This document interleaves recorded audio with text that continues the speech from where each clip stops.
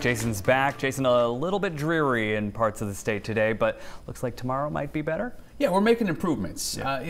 It depended what time of day, where you were today, the rain, but we're getting to the 50s and 60s are starting to become the norm. More showers and clouds overnight. Those are mostly up in northern Maine, pushing out of the state into Canada.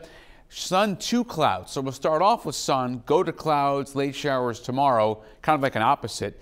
And then here we go. Spring has sprung. I mean, this is it. The snow maps for the next, 10 days, only flakes, highest elevations, and nothing significant. So it's over, okay?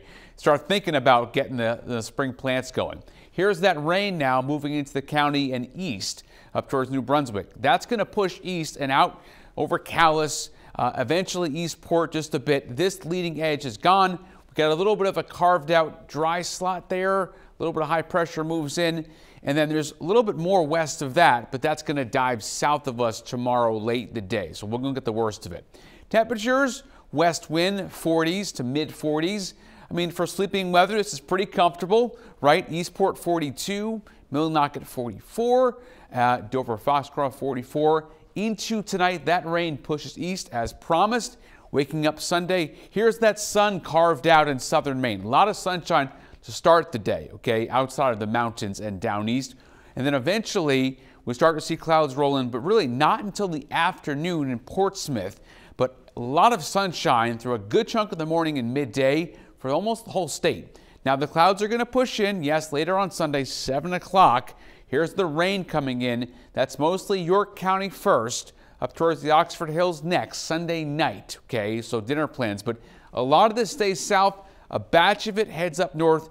We're on the cool side of this system, not necessarily cold, but cool enough that we don't see severe weather like Philadelphia will see tomorrow. A tornado threat for them, not for us.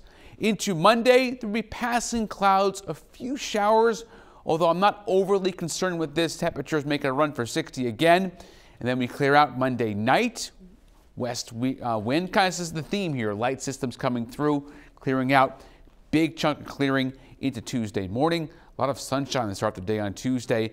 Clouds do come in Tuesday afternoon outside of southern Maine. Here come those clouds, but no real rainmakers there. The next system rolls in after that. I think it misses us Thursday, and the bigger batch of rain gets in more towards later Friday. So small craft is up. That's until Sunday at 8 o'clock when gusts into 25.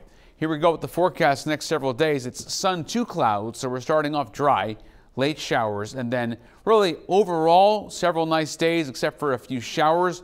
And then into the forecast here on Thursday and Friday, the showers roll around. But really before that, not a bad stretch. I'm not going to say Monday is completely dry, 100%, but Tuesday, if I had to say, Tuesday, kind of Wednesday, those are really the picks of the week. Those are the best shot at being dry all day. But I think at this point, getting back to the normalized feeling of it just being sunny and not being snowing, not raining, would be a nice feeling. Zach. Yeah, absolutely. And good for all those kids on school vacation this week. Parents can send them outside. Yeah, not have to put on the snow boots. Yeah, thanks, Jason.